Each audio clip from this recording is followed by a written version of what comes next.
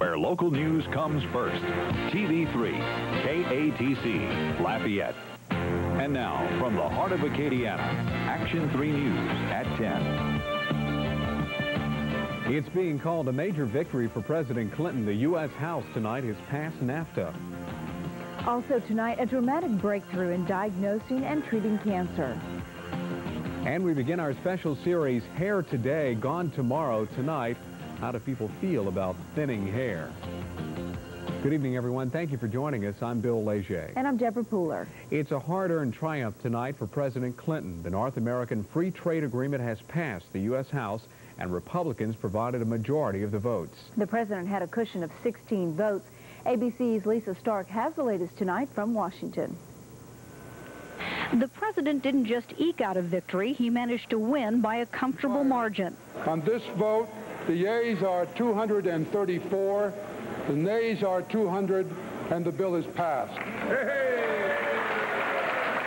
The House debated for 8 hours. Opponents saying they spoke for the working people who stood to lose their jobs if NAFTA passes. That the work of America is still done by the people who pack a lunch, who punch a clock, and who pour their heart and their soul into every paycheck, and we can't afford to leave them behind. Supporters urged Congress to show courage and pass NAFTA in the face of strong opposition from Ross Perot and the labor movement. Do not sacrifice the jobs of tomorrow to the fears of today. A vote for NAFTA represents the best traditions of our past and the best hope for our future. This has been one of the most divisive issues to come before the House. Many are already extending olive branches. We must start healing our wounds starting tomorrow. After the hard-fought battle in the House, the president is expected to easily win in the Senate. This victory is a welcome send-off for the president as he heads to Seattle for trade talks with Japan and other Pacific Rim nations, giving him extra clout as he pushes those countries for free and fair trade. Lisa Stark, ABC News, Capitol Hill. Now, as expected, all but 2 of Louisiana's representatives voted in favor of the trade agreement. Our state's Democrats lined up this way. Cleo Fields voted no, while Jimmy Hayes and William Jefferson said, well, they voted no, and Billy Tozan voted yes. Billy Tozan also voted no. On the Republican side, Richard Baker, Bob Livingston, and Jim McCreary all voted yes. 2 of the representatives voting tonight issued these statements. My constituents' jobs and their livelihoods are non-negotiable, Mr. Speaker, and cannot be jeopardized. I cannot possibly fulfill my responsibility to my constituents by voting for NAFTA. A sugar cartel exists internationally, smaller than the oil cartel in Geneva. It controls sugar prices. This NAFTA could destroy the sugar industry. I urge a no vote. Now, some business people here in Acadiana tonight were watching the NAFTA vote with growing interest. Cy Brown is the president of Bruce Foods and has been vocal in his support of NAFTA. He believes it will open up Mexican markets for his products and that overall U.S. businesses will gain new customers. But some people disagree. John Zimmer, president of a trash compactor company in New Iberia, says that NAFTA will only hurt the American economy. They want to raise the Mexican standard of living on our backs. Well, we can only afford so much. I mean, we're working as hard as we can now. If you give our manufacturing jobs away, what's going to happen? Well, the biggest benefit of NAFTA is going to be access to Mexico, which means new markets, new customers, and the ability for our company as well as other companies like us in all industries in the United States to gain new customers outside of the United States in Mexico. Now the Senate will vote on the trade pact. The president will need at least 51 votes to get it passed. The Senate is expected to approve NAFTA possibly later this week. Now there will be more on NAFTA tonight, including the president's comments on Nightline. That's 1 hour after our newscast. With student discipline problems on the rise throughout Acadiana schools, the Lafayette Parish School Board is looking for solutions. One of the items on tonight's agenda was a resolution to ask the state legislature to pass laws that would freeze a student's driver's license if he or she was expelled from school. Now, even though board members appear to be in favor of the resolution, adoption will have to wait until at least December 1st, while discussions continue with state lawmakers.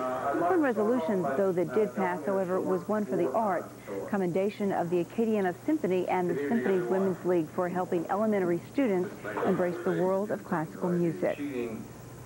Some Acadiana parents are upset with their school board. Some parents in Iberia Parish think the school is making a big mistake by not renewing the contract of Superintendent Dave Cavalier.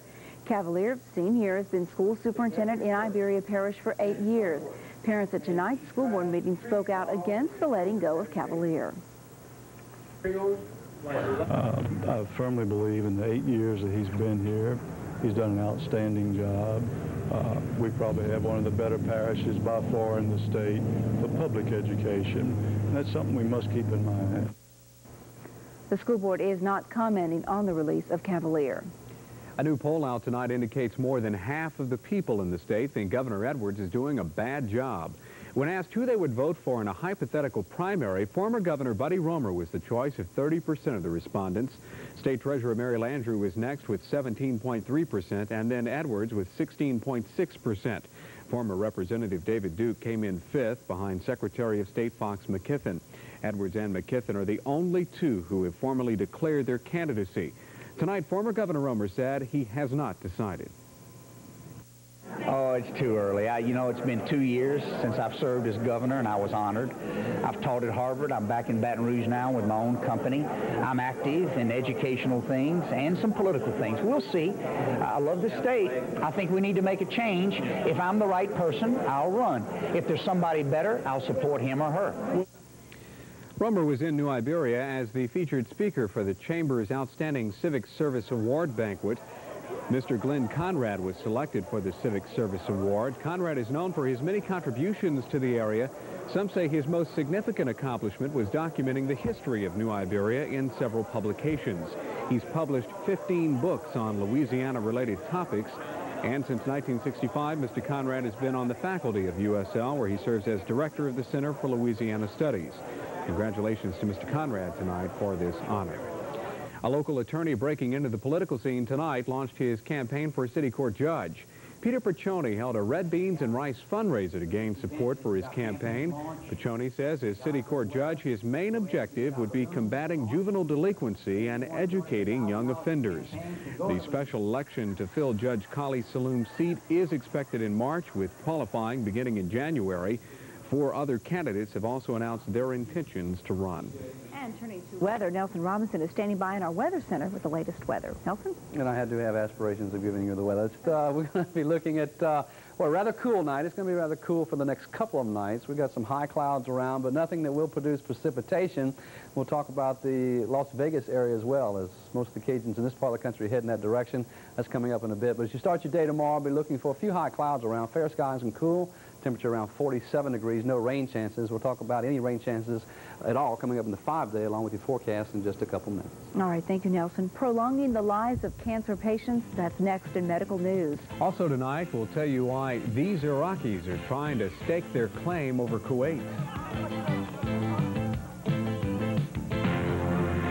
You're watching Action 3 News at 10 with Bill Leger, Deborah Terraville-Pooler, meteorologist Nelson Robinson, and Mac McCullough with sports. This is where local news comes first. Experience. More than 35 years. Depend upon it. At DiMaggio, Wright, Morrow, and Roy. Working hard to win for you. Hello, South Louisiana. Somali clan leader Mohammed Farah Aidid is no longer a wanted man. That story tops our world report. The United Nations has formally called off its hunt for Aidid. The Security Council passed that resolution, but did authorize an investigation into the killings of more than 70 UN peacekeepers since June. Aidid has been held responsible for many of those deaths. Iraq tonight has restated its claim over Kuwait while tensions continue between the two. Several hundred Iraqis staged their biggest protest in months. They planted the Iraqi flag on Kuwaiti soil to protest a Kuwaiti security trench being built along the border. And about 250 Iraqi farmers threw stones at Kuwaiti workers digging the trench. The Lenin Museum, a shrine to the father of the Soviet Union, has been closed. The closure comes after President Boris Yeltsin ordered the buildings turned over to a new city legislature. The museum closure is the first tangible step towards removing Lenin's embalmed body from its Red Square mausoleum. 3 teens charged with murdering 3 8-year-old children were in court in Tennessee amid jeers from onlookers. A psychologist testified that a 17-year-old charged in the murders has an IQ of 72 and has trouble distinguishing fantasy from reality. But the judge ruled the teen was competent to stand trial. For many years, the future has held the promise of a dramatic breakthrough in diagnosing and treating cancer patients. With the help of genetic technology, a powerful new study suggests the future is now. Medical reporter Kathleen Quinn explains. The revolution that's taking place in the genetic analysis of tumor cells is just beyond belief. The revolution Dr. Janet Rowley is talking about will change the way physicians practice medicine and may change the course of therapy for cancer patients and how they fare. More than 1 million cases of cancer will be diagnosed this year, but researchers are unveiling exciting advances in this week's Journal of the American Medical Association. It's all with the help of genetic technology. The genes that we have recently identified through our research will allow improved diagnosis, more accurate diagnosis of the type of tumor that a patient has, and also through understanding of those genes will give us clues as to better treatment. The advances are especially prominent in leukemia, but researchers have new insight into cancers with a familial link like breast cancer. For the first time, we really have reliable methods for predicting which patients may develop a cancer, and this can be done exceedingly early in life. But doctors are continuing their search to pinpoint the gene. By contrast, in some forms of leukemia, researchers have successfully located genes which provide information about diagnosis and prognosis. These advances are the result of applying genetic tests to genes which researchers have identified. The tests are so sensitive, they can detect 1 cancer cell out of 100,000 total cells. That makes for early diagnosis and will help physicians tailor therapy for each patient. Despite the advances, researchers remain cautious. More patients need to be followed to determine whether these tests will actually help prolong life. Still, it's an important step to identify and treat a deadly and costly disease. In Chicago, I'm Kathleen Quinn reporting. Still to come tonight, singing the blues to make others happy. We'll explain later. But up next, we begin our series, Hair Today, Gone Tomorrow. You may not believe that some of the celebrities you'll see are going bald.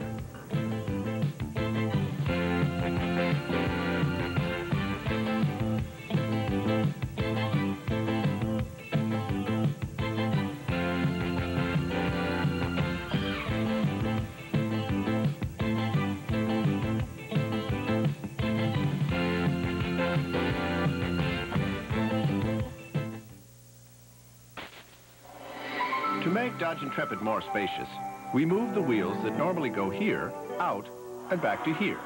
Up front, the wheels that were here were moved out to here. It's a concept called cab forward that yields astonishing room for people like me. While good things like wider doors, sports car handling, and superb aerodynamics came along for the ride. Dodge Intrepid. This changes everything.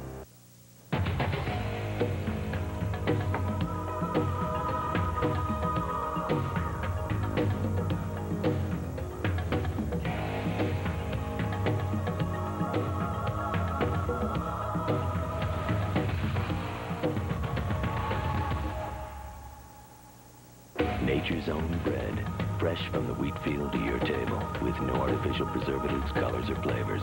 Nature's own, at last, our daily bread.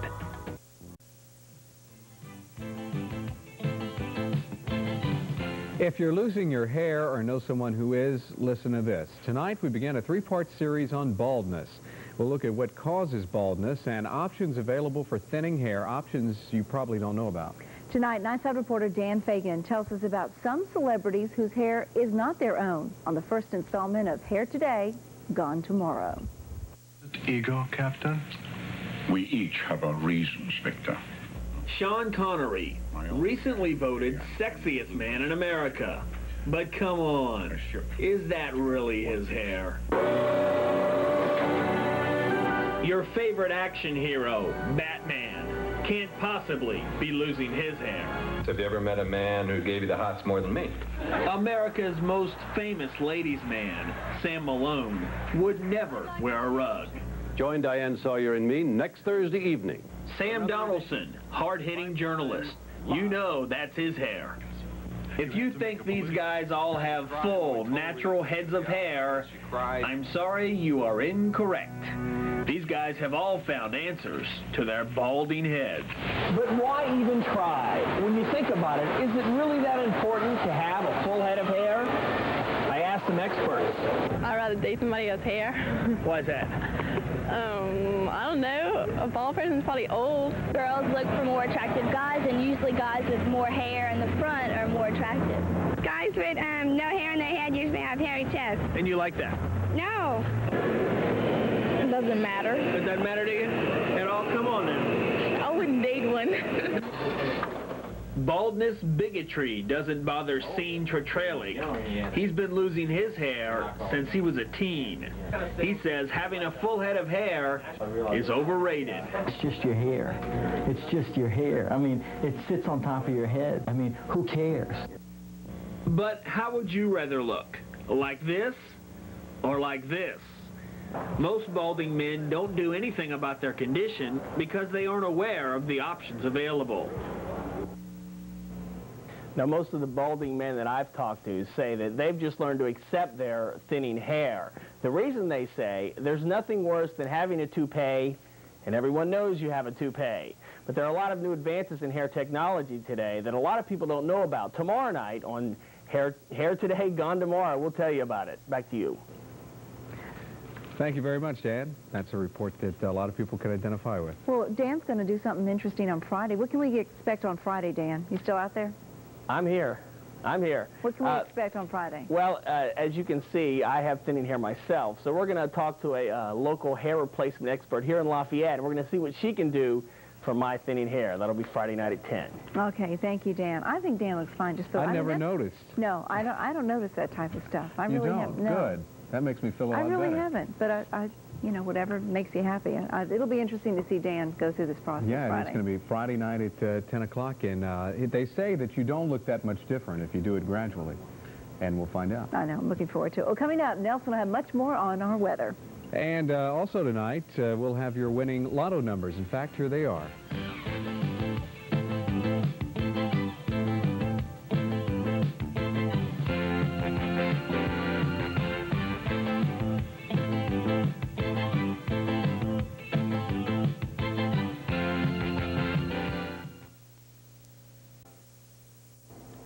Well, good evening, Acadiana. You're taking a look at the wildlife, what was it, the Wetland Center, I think, here in Research Park next to USL. And, of course, you can't see the skies out there, but they are clear. There's a beautiful moon out there as well. We'll be looking for cool temperatures for that reason. Take a look at your current conditions this hour. Temperature under clear skies at 54 degrees. The dew point temperature at 49. It gives us a relative humidity of 86%. Our barometer is rising through 30.26 inches of mercury. And we have a northeasterly wind at 8 miles per hour. Today's high temperature is somewhat cool, 65 degrees. The morning low, 52. No, we collected no rainfall. The records for this date, 90 degrees, your record high dating back to 1914. The record low of 25 degrees dates back to 1920. Let's go ahead and move on and talk about Las Vegas. Got a lot of calls tonight. People headed out there for the football game this weekend.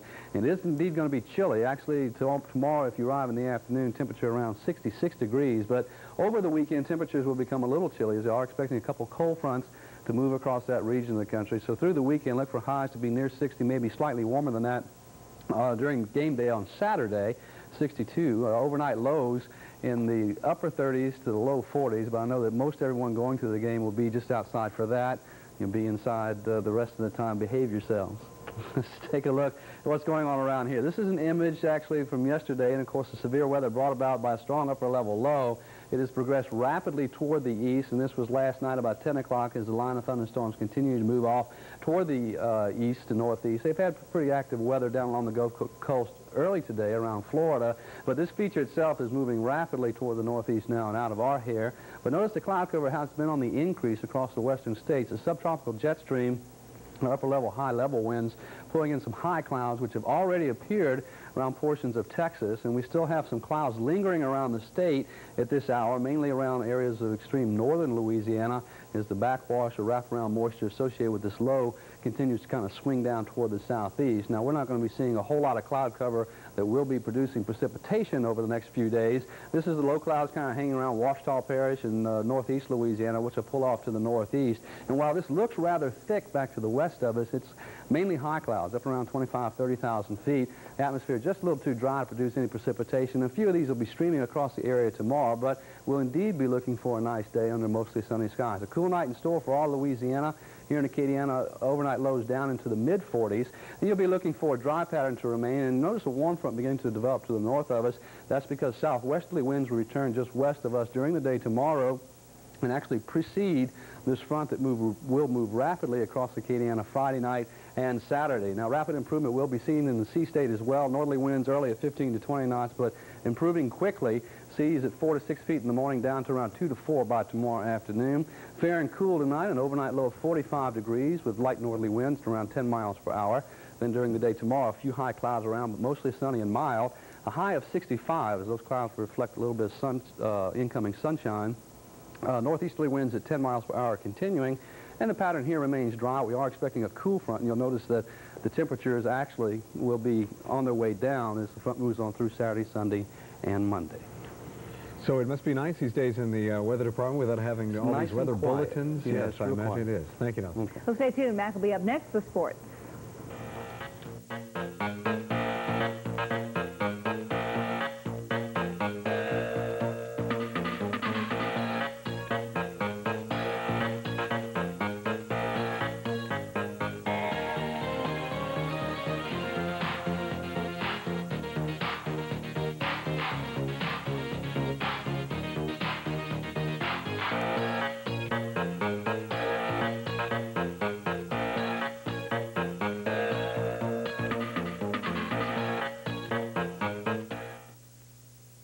Action 3 Weather's 5-day forecast has been brought to you by Lowe's.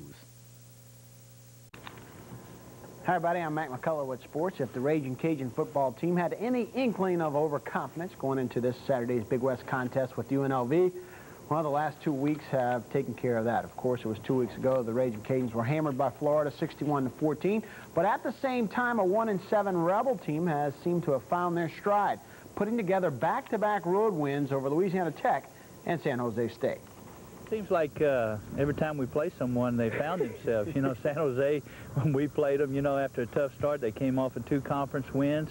UNLV had a tough start. They're coming off of 2 conference wins now. So, you know, maybe that's good. Maybe the fact that we know they can play and they've got a lot of talent and ability mean that we're going to go down there and play hard now. Well, we're going to go in there, you know, establish a run, and then off the run, we'll have a lot of play fakes and we'll throw the ball like we've been doing. They're a very talented defense. Just they'll play good one games and they'll play bad other games. You know, hopefully they'll have a bad game Saturday. The all-time series between USL and UNLV runs only 2 games, with the Raging Cajuns winning both the previous meetings. Now, to pro football, this Monday night's game between the Saints and the 49ers will be the 49th meeting between those 2 teams. San Francisco has just a slight advantage in the overall series. They've won 32. New Orleans has won just 14, and there have been 2 ties. If you're looking for a key to Monday night's game, you might want to look at the turnovers. The Saints had a +10 takeaway margin during their first 5 weeks when they were 5-0, but over the last 4 games, they've been -8, which means they've given up the ball 8 more times than they've taken it away. When you turn it over as many times as we did, I'm not quite sure how many times we turned over. It's difficult to win football games. The takeaway giveaway ratio is a big factor and a definite has a definite effect on the outcome of the game. If we don't turn the ball over where they have a short field, we score more points, definitely field goals and possibly touchdowns, but we turn the ball over, and anytime you turn it over more than your opponent, 9 times out of 10, you're going to lose. And if you total them up, the Saints still have a +2 ratio, 20 takeaways, 18 giveaways. Their opponent, the 49ers, dead even, 16 takeaways, 16 giveaways. Over to college basketball, USL picked up the signature of another highly sought-after forward today as they received the letter of intent from Eric Rideau. Rideau is 6'8", supposedly a banger on the boards. He'll come to the Cajuns from nationally ranked Chipola Junior College, where he averaged 12 points, 6 rebounds a game. Tonight was the first night of action in college basketball. Sun Belt Conference member Western Kentucky went into the Dean Dome and gave defending champion, national champion, North Carolina one heck of a game. The Hilltoppers climbed to within 5 points with 3 minutes to play, and it looked like they might be ready for the upset, but Carolina showed why they're number one. Too much power. They pull away to win by 14. The final 101-87. Elsewhere around the top 25, the NIT, it was Cincinnati knocking off Butler, and in the second half, Kansas has a comfortable lead over Western Michigan. In soccer, the final 9 qualifying spots were filled today for the 2014 World Cup field that will come to the United States in 1994. Now, as host nation, USA is already in the field, as well as the defending champion Germany, but you see the rest of the teams. Maybe more notable about the field, the teams not in. England and France failed to make the cut, so the hooligans won't come to the United States. And finally, the fishing game forecast. Best time to be out there, 6 a.m. tomorrow morning. All right, so no hooligans coming for the soccer. I know everybody's worried about that, but there are some people out there worried. All right, thanks, Mac. And we'll be right back. A somewhat cooler forecast. Yes, overnight low tonight of 45 degrees as you look at the 5-day. There'll be a few high clouds around tomorrow, high of 65. Good news is it will be dry through the next 5 days. All right, thank you, Nelson. And finally, tonight, have you ever been to a Zydeco food drive? If not, you missed your chance tonight to hear good music and help the less fortunate. El Cido Zydeco and Blues Club held its 6th annual Thanksgiving Zydeco food drive tonight. For a small donation, along with several canned goods, participants enjoyed several blues and Zydeco bands. All proceeds and canned goods will go to needy families throughout Southwest Louisiana. And that's our news tonight. We thank you for watching. Good night, everyone.